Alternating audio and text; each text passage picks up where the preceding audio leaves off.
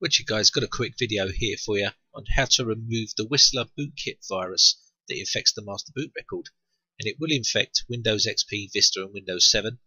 Okay, so this is a Windows XP system as you can see here, and I'll quickly show you how to remove it. Now if you haven't got a Windows CD, then you can use this method. You can also use Heron's boot CD to rewrite the master boot record or something like that. If you have got a recovery CD or Windows CD, you can actually use fixed boot and stuff like that.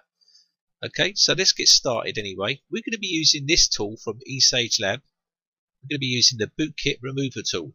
And as you can see, it disinfects Sinowal, Mebroot and other types of infections. Now these are really nasty infections because what happens is they infect the system and then also still bank in details and commit fraud against you. Okay, so you've got to be very, very careful.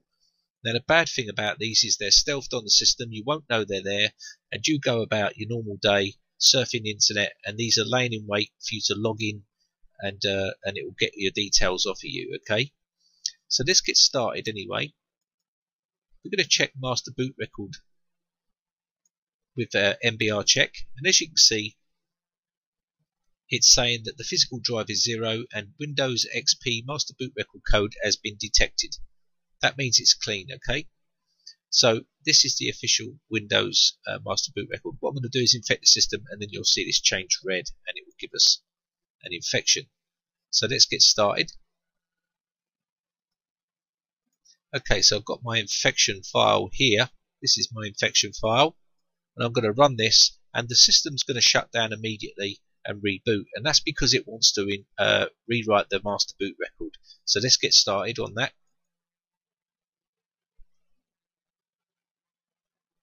It's going to wait for a shutdown.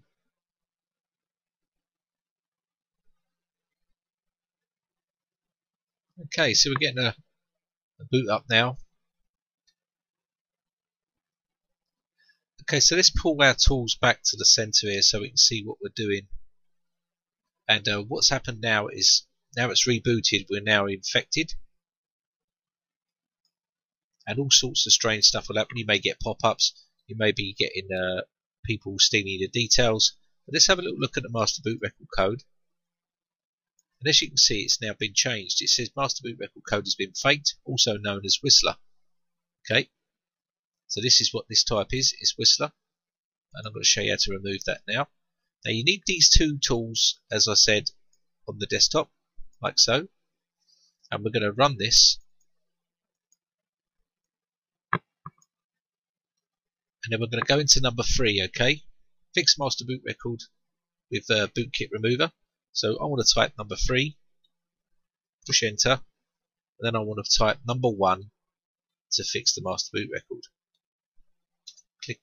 You're going to get a warning sign saying it wants to change this now to 0, and also it's going to allow a reboot, immediate reboot. So as soon as I click yes, it will disinfect it and reboot the system.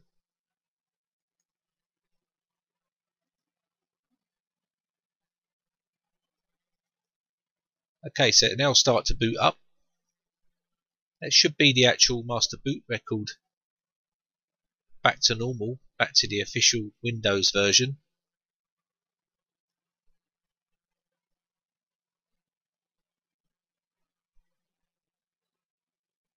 Okay, so let's have a check of our master boot record. Okay, what's this one behind? Oh, it wants to reboot, so I'm going to say no to that. I will reboot afterwards. I'm going to run this now, and as you can see, the master boot record has been changed back to the official Windows version, which is 0. And what I would suggest now is run some software like Hitman Pro or something like that, just to make sure the system is clean and there's nothing else that's managed to slip through the net.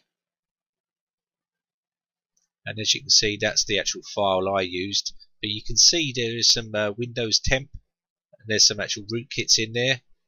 There's a few of them there, as you can see, and I'll just let them get deleted like so, and then we'll just finish off by going next, and that will be them deleted, and then I need to reboot. So go next and then reboot.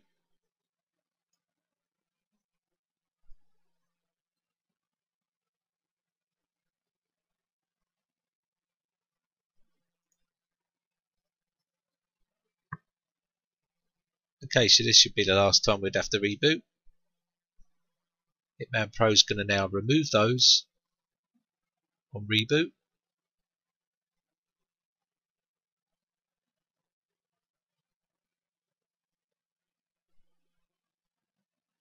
Let this load up.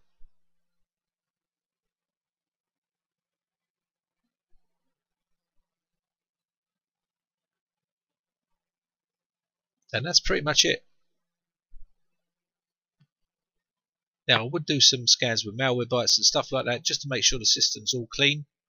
But that's pretty much it for this video. I think we've got a nice clean system here. We should have one last check.